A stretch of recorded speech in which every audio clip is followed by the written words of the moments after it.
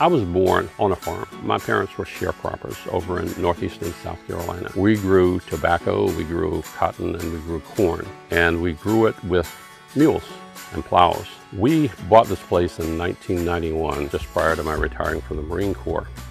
And we started operations here in 1995. What you see here today is a far cry from being a sharecropper to being a landowner. What impresses me most about Jim's operation is the efficiency. Primarily, he is the main operator of all the acres. This place was almost 300 acres, and we started with 15 cows. Today, we have had as many as 300 head of cattle on this place.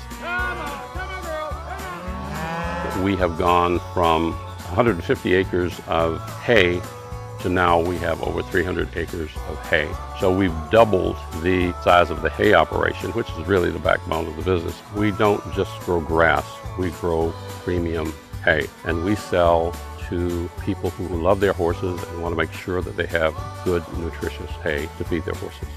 What sets this operation apart is the presence of the center pivot irrigation. No one has taken it to the scale that Mr. Jim has. It's sort of given him control of some of the risk and taken some of the risk out of the operations with hay. Well, we take great pride in the product that we sell. Our hay is analyzed. Many of our customers who want to know the actual nutritional value of their hay. Many times just coming out here with Mr. Jim, I actually will wait for him to finish a field, and then we'll actually sit down and close the loan and sign the paperwork. Our goal is to keep them running, especially with the hay operation here like Mr. Jim. He has to cut hay and make hay while the sun is shining. Without AgSouth, I would not have been able to expand the operation.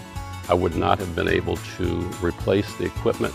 So you really need good equipment to get out and do the job on any given day. It's everything to him to be able to get in the field in time and get his commodity out, the hay. Making this a successful business, watching mom and dad be able to have them come here and see what we've done.